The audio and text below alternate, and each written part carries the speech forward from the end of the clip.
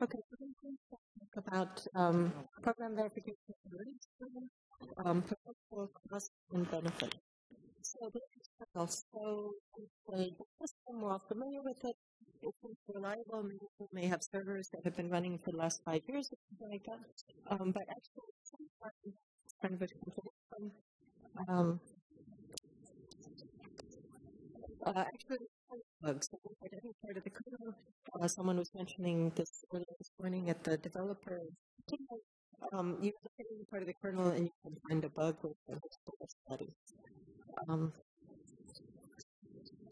So some of these bugs fit well-known patterns. So things like buffer overflow, the reference of null, and so on. And these are today all rather well covered by various kinds of tools, Snatch, kernel, specific compiler options, and so on. On the other hand,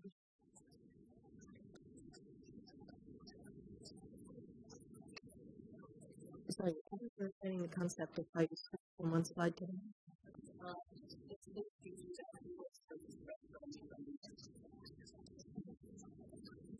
Okay.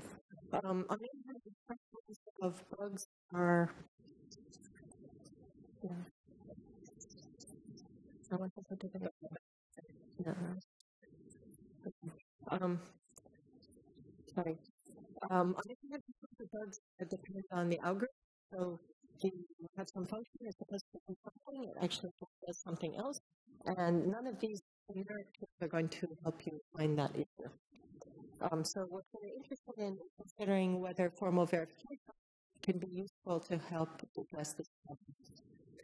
So what is formal verification? So the idea is that the developer or somebody can write specifications, some kind of formal notation that describes what the function is supposed to do, and then tools can be used to check that the specification actually matches what the source code does. And then one can scale up. You may have several functions. They may have their own specifications. You can check that they're all consistent with each other, and then get some kind of complete system of how your software is actually behaving. So basically, you can think of specifications as sort of a form of tool of documentation, but documentation written in the English language is documentation written in some formal language, and the benefit is that you have some kind of tool support to understand the correct things, understand the relationship between things. So the positive aspects, one of the positive aspects is just, I've emphasized already the tool support aspects, but also the idea of forcing you to think about your code in a different way and thinking about what you want it to do and seeing if it actually is doing that. And then once you have the specifications, then they are also, in contrast to documentation right using English language, they're also completely unambiguous, and other people who are not familiar with the code base can study them later on and understand what's going on.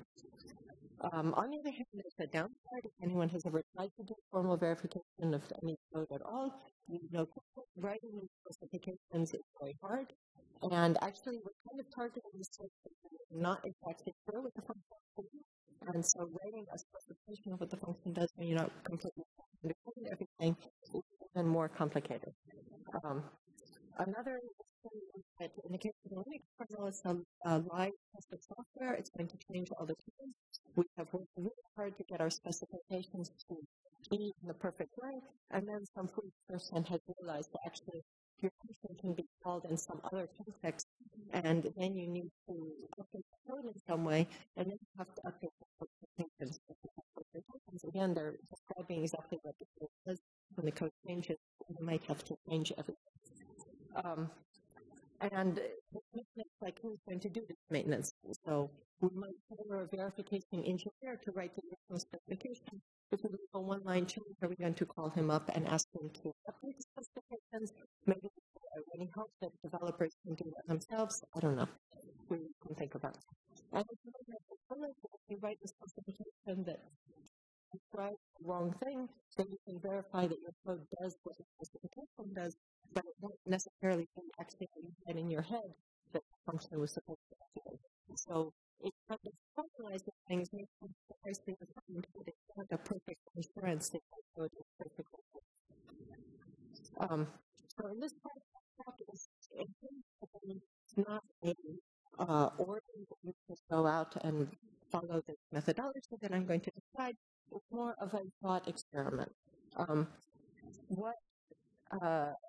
I don't want you to say, oh, I don't, this is like a real nuisance. I don't want to go out and, now that I've been working on my code, I don't want to have to go out and write formulas. So don't think so much about the burden that this is going to add to the developer. The point of this point is just to think about what kind of benefits we can get from it.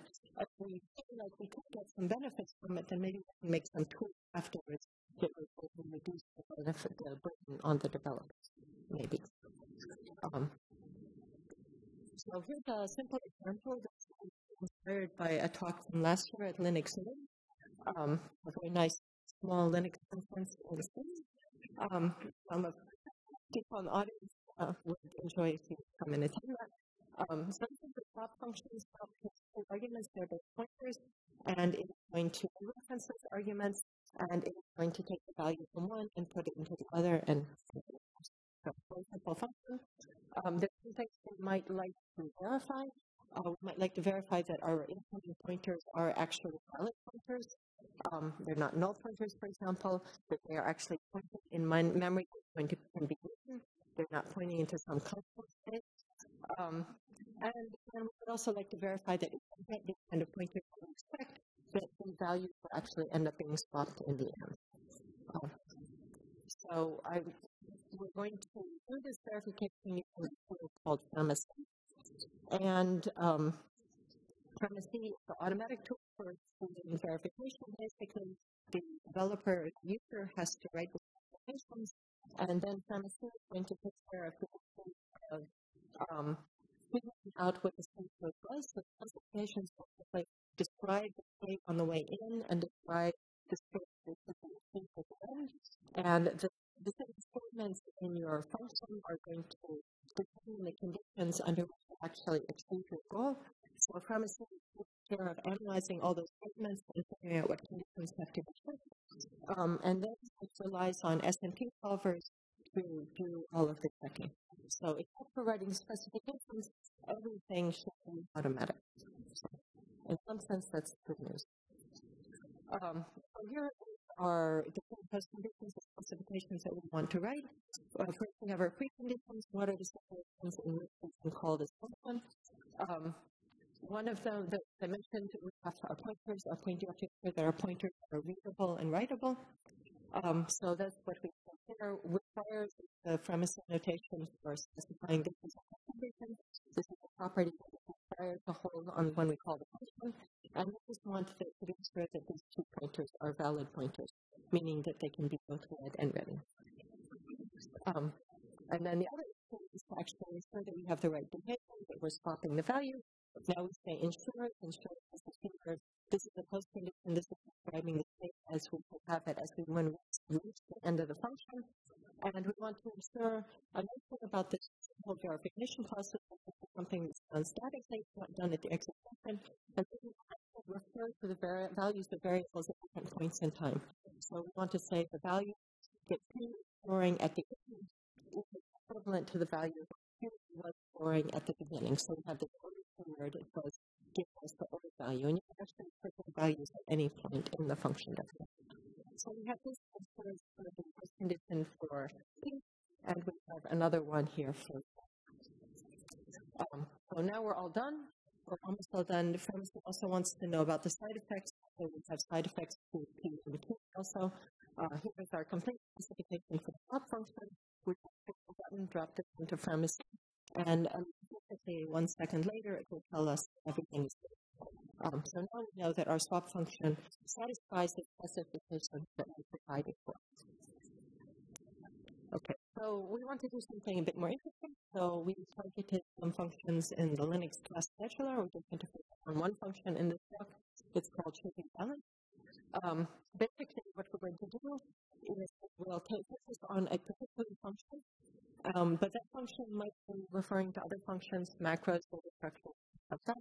We have to go around and collect all of that information. The other functions, they might be kind of somehow lower in the abstraction hierarchy of the Linux kernel.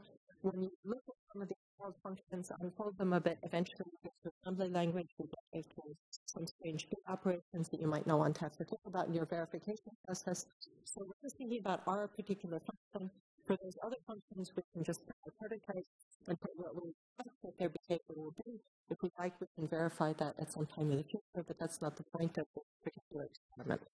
And as we use PharmaC for proving, we are also, again, just focusing on the algorithm. We're not focusing on concurrent solutions. We're not focusing on strange frequency references. Those are definitely important problems, but what we kind of the unique thing about what we're doing here is that we can actually focus on what the function is doing, what its algorithm is trying to implement. So we leave those other things other. Okay, so the function we're interested in is called should balance. This is a function that's part of the load balancer economics kernel. Basically, inverting the load balancer. Many of them may be inverting the load balancer basically at the same time. And it's not really desirable for multiple CPUs to be trying to steal work from other CPUs at the same time, because they will all have access to the same information, and they will thus all likely try to steal the same task.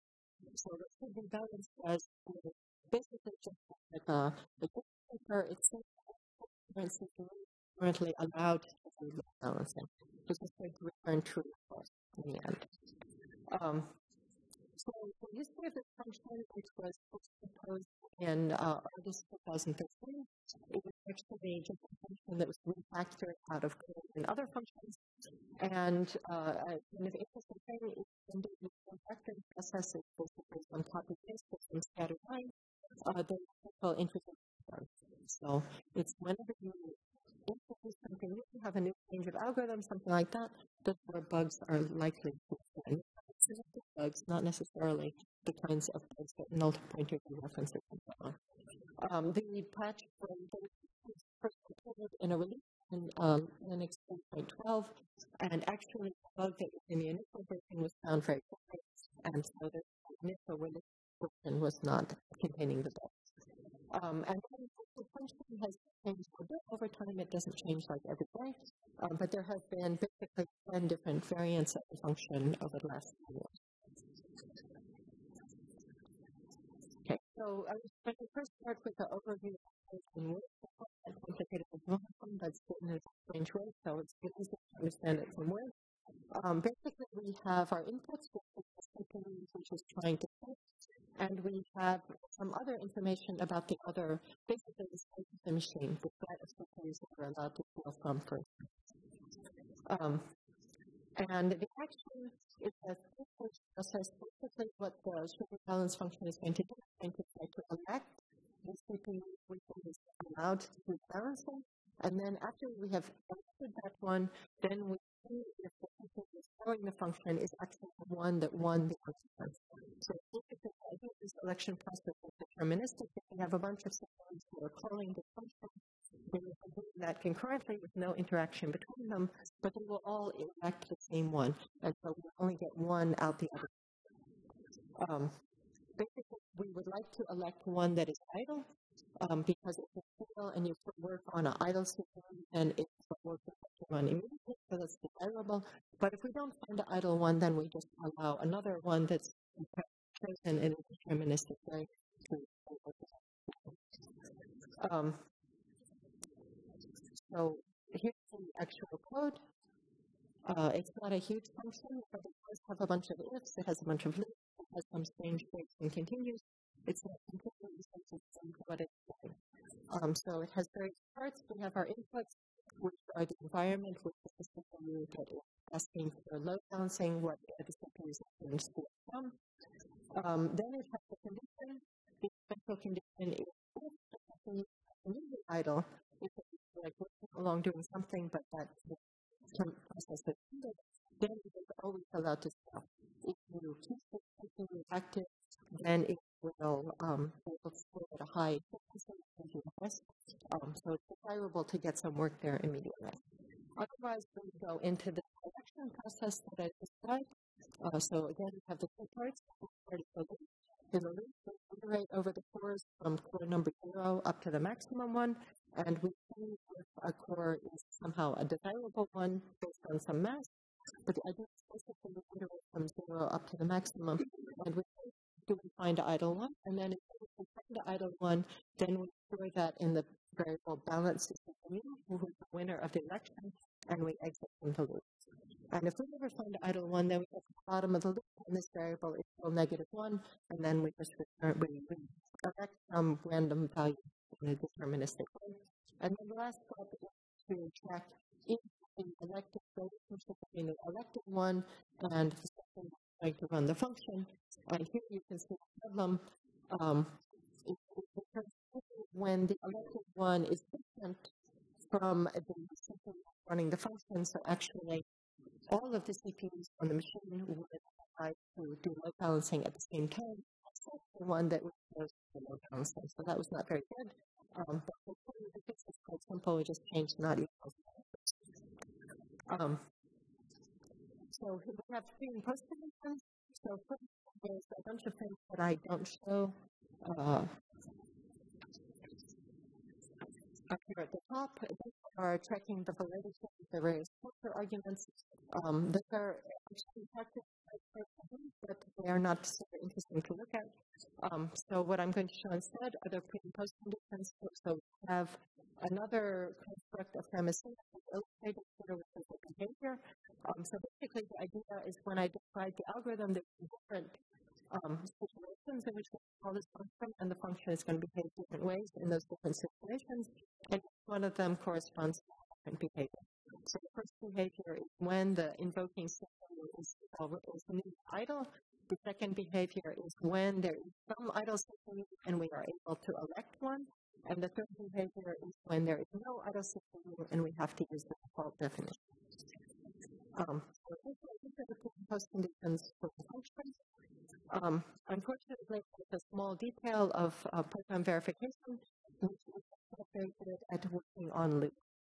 So as I mentioned, Premise is going to go to look at our specifications and it's going to go through the statements in the function one by one and see what's the relationship between the execution of those statements and the formula that we're trying to figure out.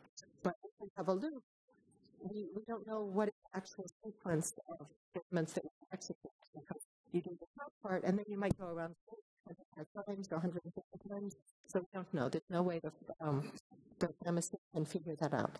And so what we do instead is, instead of having to figure out how many times we go around the loop, the user has to write what's called a loop invariant, and so that describes some property every time we go around the loop. And so then we can just kind of jump over the loop and use that invariant information to figure out how to continue. So here the loop invariant is not that complicated. Basically, we have the idea that we have the loop index, we're going to move to the possible possibilities, and all of the things that have been checked so far are not idle. If they'd been idle, we would have left the loop. So by definition, all of the ones we've seen so far are not idle. And so that's the first line here. The other information is some information that's necessary. We need to know about the side effects of the loop, and we also need to ensure that the loop is going to terminate. But the interesting part is how we get around each of them. So now we have our loop invariants. We have our pre and post conditions. We have our loop invariants. We are completely done with everything we need to write for our specifications. And we can run FramSC, and it says yes in about 1 minute. And so when I did this initial experiment, I had not very much experience with FramSC, and it took maybe a couple days to get it right. So it's not completely trivial. It's not completely difficult. With some experience now, I could probably do that more quickly. The problem, of course, is that that's just the initial version of the function, and as I mentioned, there have been lots of other variants of the function since then. You can see that there are different things. Some of them are quite simple, replacing not equals by equals. That's one character that changes, but it actually converts from buggy version to correct version. Some things are like replacing function names, which are quite simple to deal with. Some of them actually get a bit more complicated. So I'll go through some of these changes, and we can see what are the impact on the specifications. So the question is the consensus and how much work is it going to be to update the specification? We do have one point which is in our favor, and that is that if we don't have any loop, the pre and post conditions are describing the situation at the beginning of the function, the situation at the end of the function, and so if our input-output behavior is changing, if we do some refactoring or some optimization along the way, then if the input and output values stay the same, then our pre and post conditions should be the same, and from the same will take care of adapting to the new structure. So with some hope that we have no work to do at all, but as we saw, there will be some changes, and for example, to fix the bug that was in the initial version, and there's no magic bullet. If you're going to fix the bug, obviously you're going to change the input-output behavior. You don't have to change this. Those kind of the good cases, and moving on to the less good cases. There are some changes that have actually no impact at all. So one of the changes is somebody cleaned up all the comments, turned lowercase into uppercase, and some other similar, readability fixes. So obviously that has no impact on the verification, so you feel very productive. You get the variant without any work at all.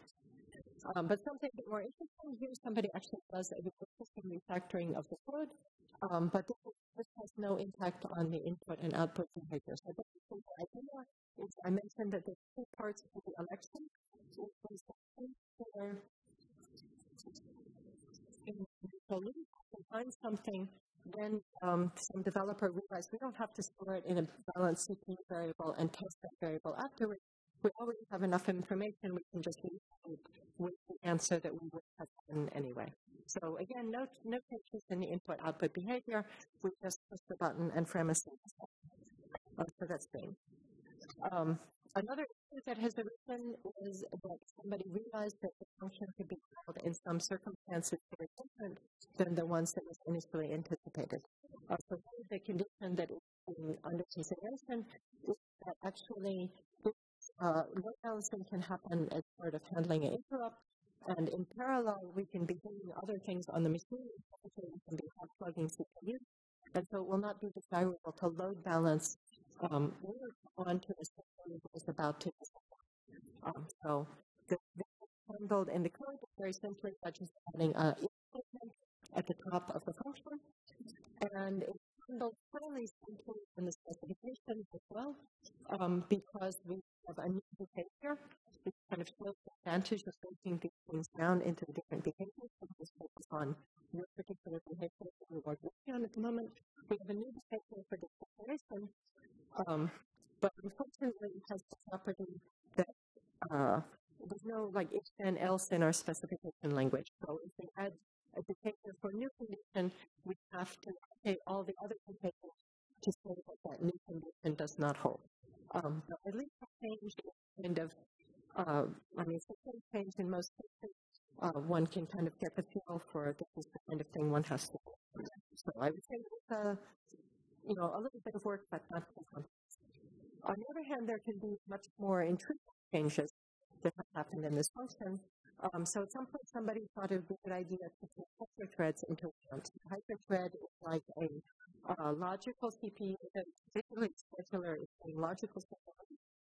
But several logical CPUs may be implemented on a single physical CPU to take pipelining into account, or benefit better from pipelining.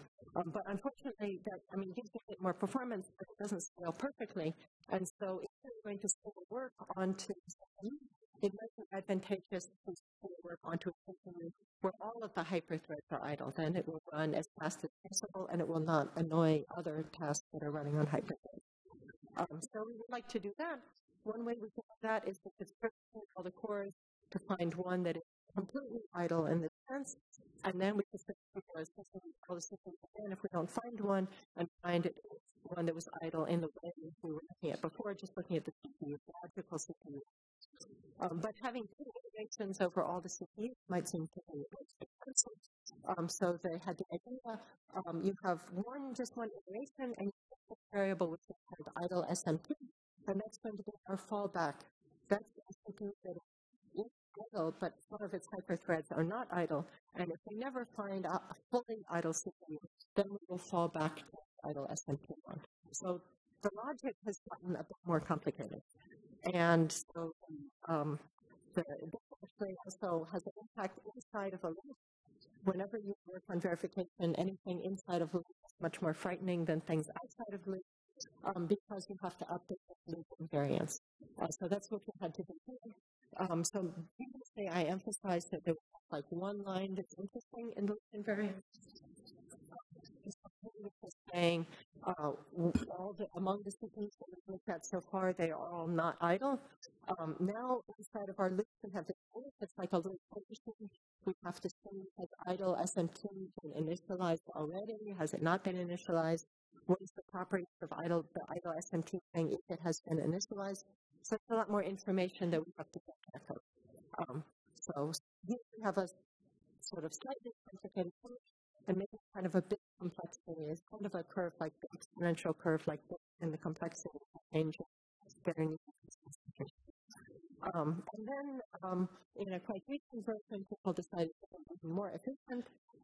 So these hyperthreads have the property that they are all sort of like an equivalent class. So if 3 and 5, if 5 is a hyperthread of 3, then 3 is a hyperthread of 5. And so once we check one CPU, then we have actually checked all of its hyperthreads for idleness. There's no point to check them for idleness again. And so we can remove them from the list of things that we're iterating over. So in general, this idea of remove, we're doing our nice iteration over some things, but now we're going to remove some future things. I don't know, maybe you can appreciate that this is a bit of a complex thing to think about. And so unfortunately, for the thing that I am trying to put forward, this took us like 3 months of effort to figure out how to make it work. So it really kind of undermines my talk, but I hope that maybe we can improve things and get experience and learn about good methodology for dealing with this kinds of issues, and maybe less within time. On the other hand, on the upside, there is in this version, this optimization was not done completely correctly, and we have actually go back to the case where there's not exactly one unique CPU that's going to be allowed to do load balancing. Now there can be two CPUs that are allowed to do load balancing in some cases. We can actually see the bug in these invariants that we are able to pull. Okay, so I don't really expect you to study it all up on the invariants here, but in the open version, you can see here in the red chart there is we have if and only if. So we give a true result if and only if our CPU of interest is the one that we have elected. And if you look at the bottom, there is no more if and only if. It works one way, but it doesn't work the other way, because sometimes there's two systems, as I mentioned.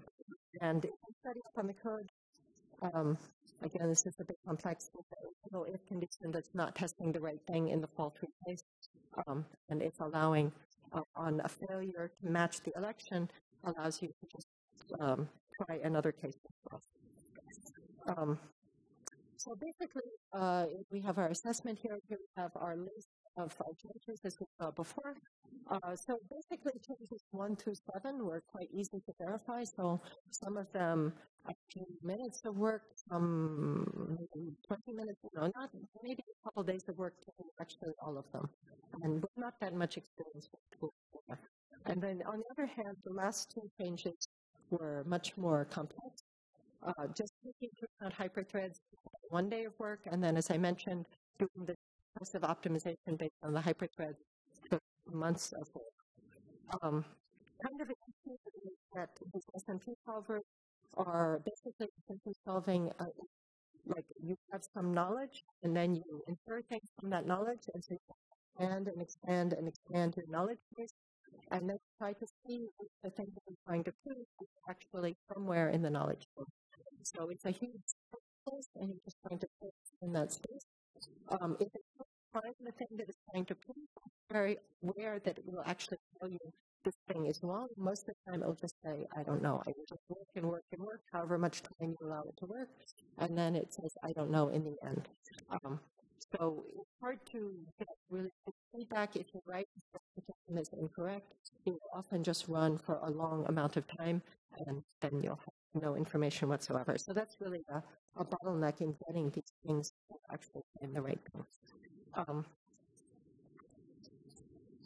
So going forward, obviously we would like to work on some more functions. At this point, we have worked on one other function, which is select idle core, which is also part of the scheduler and also has a similar behavior where we're searching for cores to find a suitable one.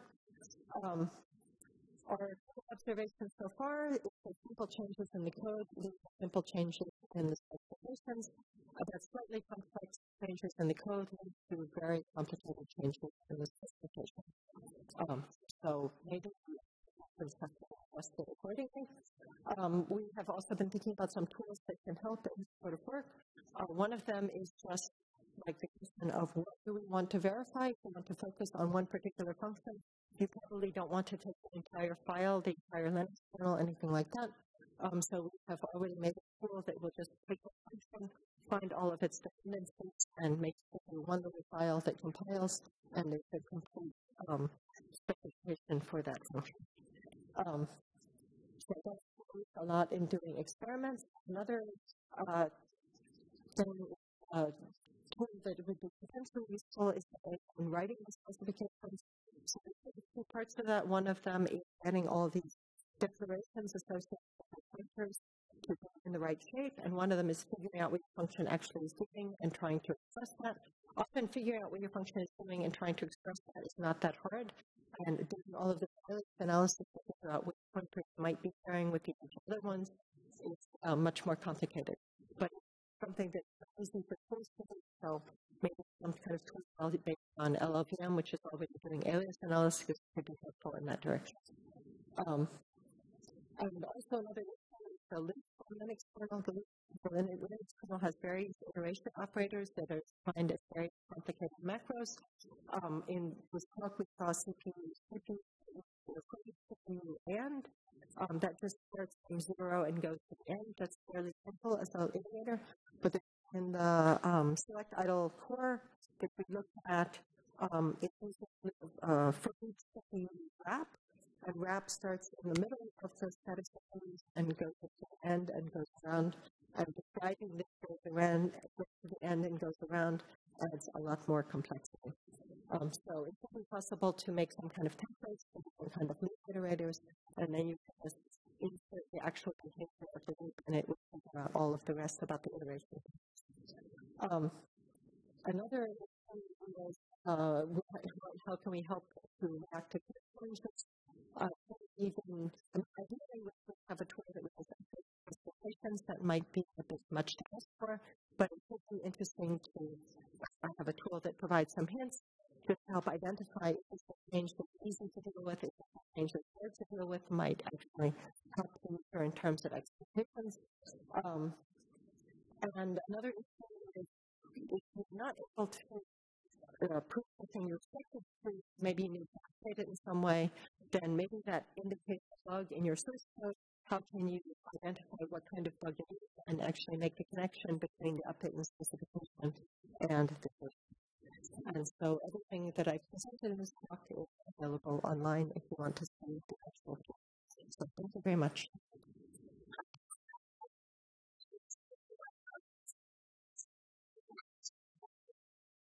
Does someone have a microphone for him?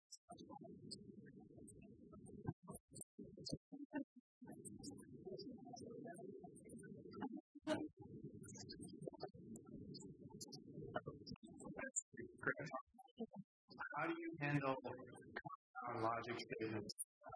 When's how? It's online, yeah. Okay, so we're working on coverage with LLVM coverage. CPU ID, for example, has like 47 compound logic statements. So that's 2 to 47 to test that. Do you have to do invariants? I mean, how do you do something like that? So I'm not sure if I understand what do you mean by compound logic? You mean just lots of... Or it's a very long compound logic. I don't think that. Cover does that. So if it has difficulty, like if you don't have difficulty, I can imagine you have some kind of complexity. So the S&T solver will be very slow if it has some complexity. I don't touch that. I just wait. I get some coffee or I do some other work. This is something you have to learn through, parallel process.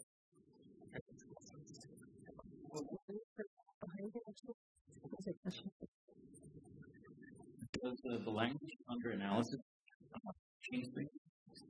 I'm implying basically analysis on code. Yeah, that's an interesting question. So when we were doing this thing that took 4 months, we got very, very enthusiastic about Rust. We thought Rust was a great language and everything. So yeah, I think it could help guide you. I mean, you have the mutability notation, so that guides you. I think it can guide you in writing some of the specifications, which are really very about the pointers, which are very hard, and can also guide you in knowing you don't have to write those specifications because there's no, mutability that's possible in some cases. Basically, we have, you might have two data structures. They might have the same type. One of them is modified, one of them is not, and so A is modified, B is not modified, and basically you have to stay separated.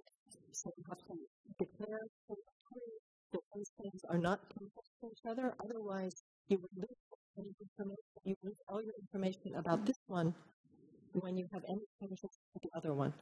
Is there a target that might be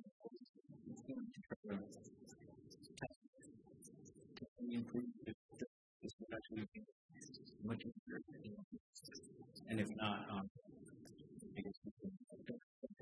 So the question is, have I found some Rust functions that I could be working on? Yeah, no, I haven't done that. Okay. There are people working on verification for Rust.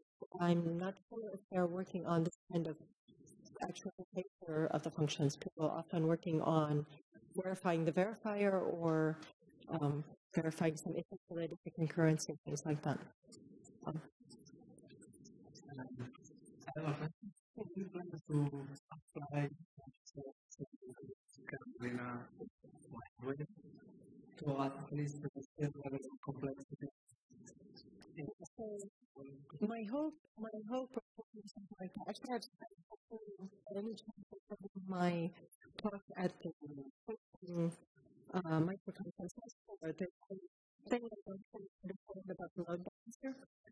So I'm hoping that after many long efforts of thinking and looking at the code and something, if I try to verify it, then I will maybe the thinking will become clear. So I will explain the entire load balancer. And another thing that could be interesting to do is select idle sibling at the code that decides where you can pass when you wake them up. That has undergone similar kind of occasional evolutions, and there have been very strange bugs in the past, like a variable that, it's an integer variable and they use the wrong integer variables, things like that. So it seems like verification could have been useful in that case as well. I'm not sure I'm ambitious enough to change the entire Linux kernel. That seems a bit much. There's a question kind of behind the pillar, if we can get it back there. I'm wondering if some of the full in the past, but I thought most full systems within your own special keyboard with weird symbols and that sort of thing. I'm wondering how much of the benefit here comes from simply being forced to write the same very carefully and some consequences of what it does.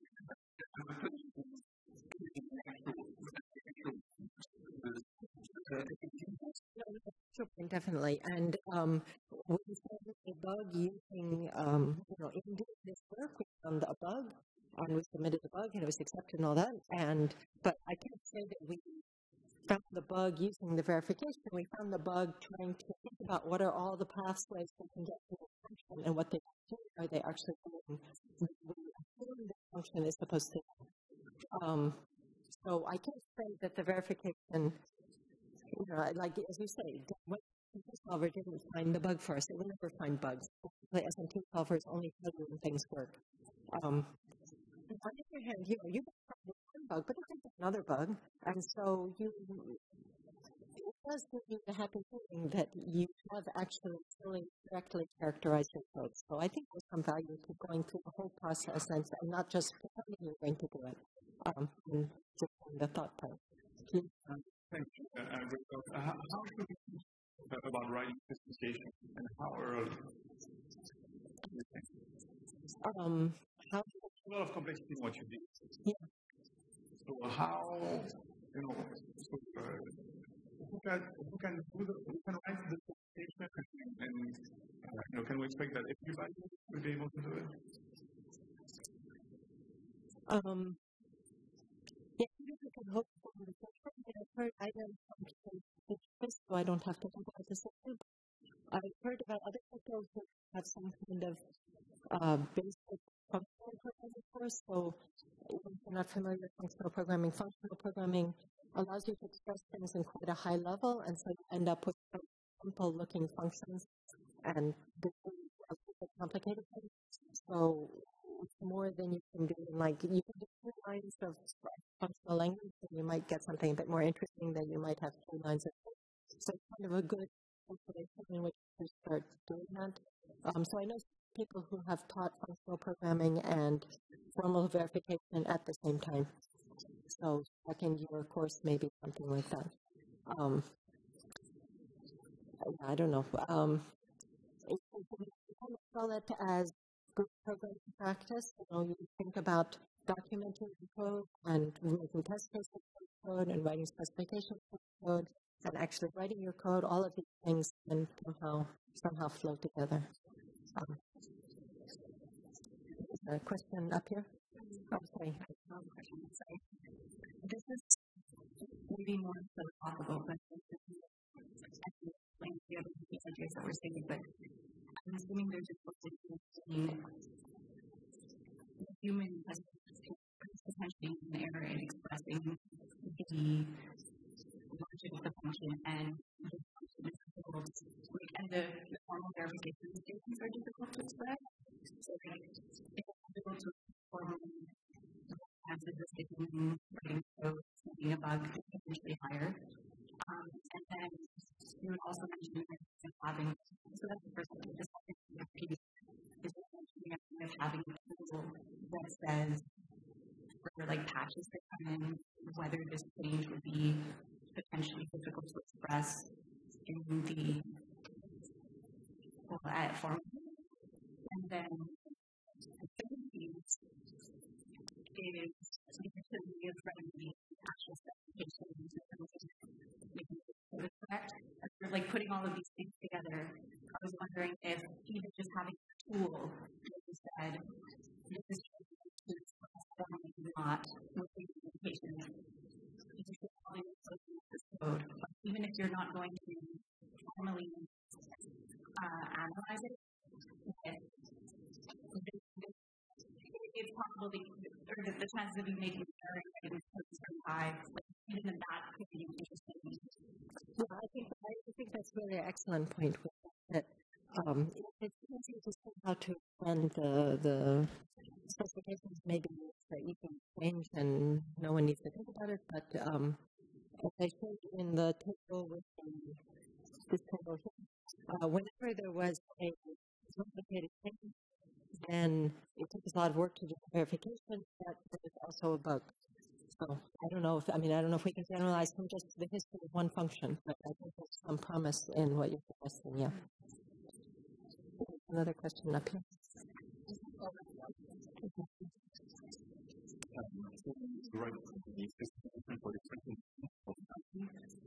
Would that allow verify that all coders are respecting the conditions? Yeah, so that gives you information about what should be respected, and then you have to go work on the verification of those pillars to ensure that they're calling the function the right way. So,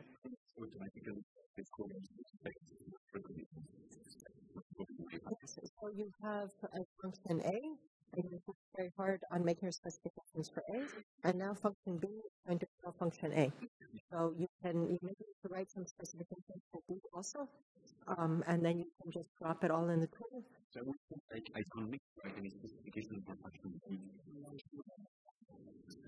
It depends. So if you have a pointer that comes into B, and then that pointer gets passed off to A, and A wants to be sure that it's a valid pointer, that it can be dereferenced, for example, then on B, you are going to have to also write your preconditions to say that it's a valid pointer. You have to be able to know that.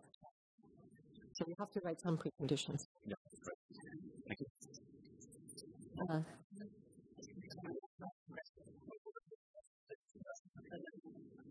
So I recently agree that we code pretty closely to components, but sometimes our specification will not be complete because the other just for components is really basic. Our verification is not complete either. The tool is not very good on multiple families. So make some provided tools to another question is so we're thinking about these tasks before, like there's also the verification condition, what is condition, and what is the case as before was before. So I know the code is correct after verification. Okay, so let me try to answer this quickly. Your first question, how do you know if it's complete or not? So definitely the very first place is something that you can use in specifying things. But on the other hand, like you have your behaviors, and for instance, I didn't emphasize that it has seen check automatically for behaviors that are complete and if they're joined. So if you put those annotations there, it will actually check that you have considered all possible input conditions. So that's some help in that direction. Another thing is listing variants. Listing variants are kind of forced to be like because they're like on the way in, and then as you go around and so how that loop will go around, and of course describe carefully what's going on inside the loop. So there's some help in that direction. But I think it's not a perfect thing, definitely. Your second question, and already it's your question. Wait, for verification has some bugs. Yeah, verification has some bugs. Yeah, I don't know. I can't help you. If the SMT solver doesn't work, for instance, you have several SMT solvers, so you can hope for, yeah. Okay, so thank you very much.